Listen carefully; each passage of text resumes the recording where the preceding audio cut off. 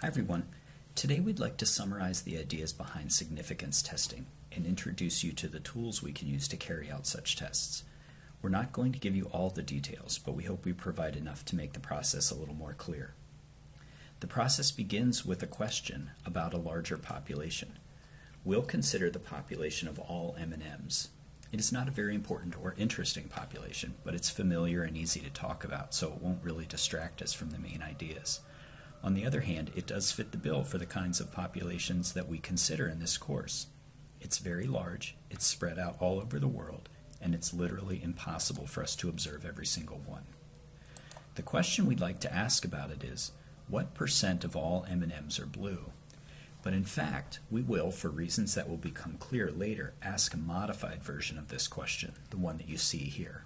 Could the percentage of all M&Ms that are blue be 20%? We will translate this into what we might call a working hypothesis. It will sound a little strange because we state a hypothesis as if it is true, even though we don't know whether it is or not. Here's the hypothesis. 20% of all M&Ms are blue. So here's how the reasoning is going to work. The evidence we use will be from a real random sample of M&Ms. Then we will reason that there are two possibilities. If the sample's proportion is close enough to 20%, then we will infer that the population's proportion of blue M&Ms could also be 20%. That is, that the hypothesis could be true. We won't know for sure, but at least the evidence from our sample will not have contradicted the hypothesis. On the other hand, if the sample proportion is not close to 20%, then we'll reject the hypothesis since it is likely to be false. After all, a hypothesis that cannot predict actual facts is not really a very good hypothesis, and so deserves to be rejected. The trouble we have here is that in dealing with a random sample, we can't really trust our intuition about what it means for a sample proportion to be close to 20% or far away from 20%. After all, what does close to 20% really mean? Is 25% close? Or 30%? Or 40%? Or are these far enough away from 20%? We need a way to decide. Just as when working with random events in probability, we need many simulations to help us learn what to expect. Then we will know what kinds of samples are typical and what are unusual, and we'll be able to judge whether or not to be surprised by a particular sample, our sample. The tool we will use is called a sampling distribution. We want to show you how this works. Before we begin, we want to record some information about the actual sample of M&Ms that we're going to use. The sample size was 564. This is because it's the exact number of M&Ms that we got our hands on for our sample. We also counted the number of blue ones and computed the sample proportion to be 0.223 by dividing the 126 blues by the total of 564. Notice that we record this as a proportion and not as a percent, but that doesn't stop us from thinking of it as 22.3% of our sample was blue. We head to a software site called StatKey that you can access from the Moodle page in our course, and we're going to open the application for a sampling distribution for a proportion. So here's how the software works. First, I have to edit the proportion and record the hypothesized value that we are testing, in this case 20%. I've also got to set the sample size so that the software knows to simulate samples of 564 M&Ms at a time. When I push the button to generate one sample, the computer creates a simulated sample of 564 randomly selected M&Ms, figures out the proportion that are blue, records this proportion as a dot on the number line, and also shows us what the proportion in that sample was. In this case, it was 0.207. We can do this again and again and again, and each time StatKey records the simulated sample's proportion of blue M&Ms and shows us the proportions on the right. Each time that I push that button, the computer draws a single simulated sample. The fact that each sample can have a different proportion of blue M&Ms is a result of the randomness, and we refer to this as sampling variability. The job of the sampling distribution is to show us how sampling variability ought to behave in this situation. Again, notice that each dot represents one simulated sample's proportion of blue M&Ms. The software records these as dots so that we can see them all at once. I hope this reminds you of the simulations we did to estimate probabilities in a previous class. Each individual sample's proportion is unpredictable, but we do expect there to be some sort of regularity in the long run. We'll need several thousand simulations to see what this might be, so we click the Generate 1000 Samples button until we have at least 5,000 samples total. Now we see what kinds of samples to expect. Almost all of them are between 16% and 24%, with a few outside of this range.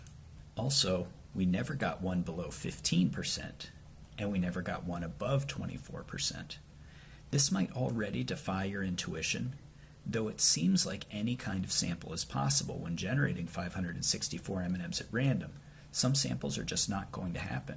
For example, would you ever expect a sample to have all blue or no blue at all? Of course you wouldn't. The sampling distribution tells us that we should rule out lots of other possibilities too. The sampling distribution has some helpful features for us. If we check the two-tail box, then some numbers appear. The numbers on the bottom of the graph are sample proportions. The numbers above the dots are probabilities. For example, here's how you read this. If the hypothesis about 20% blue in the population is correct, then there is a 95% probability that a sample will have between 16.7% and 23.4% blue. These are the black dots. Likewise, there is a 2.5% probability that there will be fewer than 16.7% blue in the sample. These are the red dots highlighted on the left. And there's also a 2.5% probability that a sample will result in a proportion of blue M&ms that's greater than 23.4%. These are the dots highlighted in red on the right. The software highlights these dots for us so that we can apply the unusual event guideline. Remember, this guideline is that anytime the probability of a random event is below 5%, then the event is unusual. In our case, a sample proportion would be unusual if it's far enough away from 20%, meaning below 16.7 or above 0.234. That's why there's 2.5% on each side, so that the total for the extremes is 5%. The next step is to get specific information about our sample, which had 22.3% blue M&ms.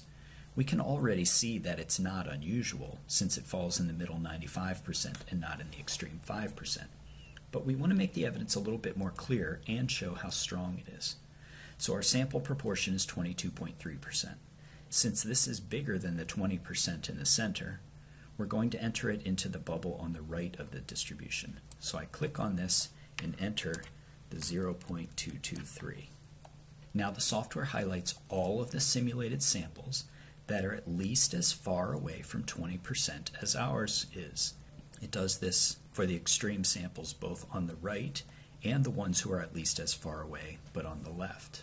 In this way, we can now add the two outside probabilities, 0.088 plus 0.088, to say something like this. The probability of a sample like ours is about 0.176. That is, the probability of a sample having at least as many blue M&ms as ours does is about 0.176. This number is called the p-value, and we write p equals 0.176. The p stands for probability, and we have learned that our sample is not an unusual event at all. If the hypothesis of 20% blue for the population is true, then our sample's probability is high enough, that is larger than 5%, that we say we will not reject the original hypothesis. In technical language, we say the difference between the sample proportion and the hypothesized proportion is not statistically significant. So we have used the evidence from our sample of M&ms to make the best inference about the population. Returning to the sampling distribution for a moment, we see that it would have taken a sample proportion that was smaller than 16.7 or larger than 23.4 for us to have rejected our hypothesis of 20% blue. Since that didn't happen, we can also say that the evidence against this hypothesis was not strong enough to reject it. Of course, the goal for the future is to learn how to apply this kind of test in many scientific settings. For that, stay tuned. Thanks for watching. If you have any questions, please let me know.